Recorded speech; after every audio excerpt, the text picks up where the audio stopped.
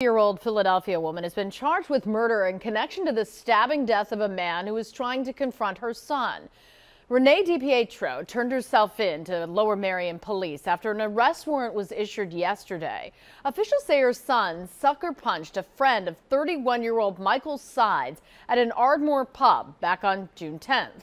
DiPietro told police that when she and her husband went to pick their son up, the victim tried to prevent him from getting into their car, resulting in an altercation.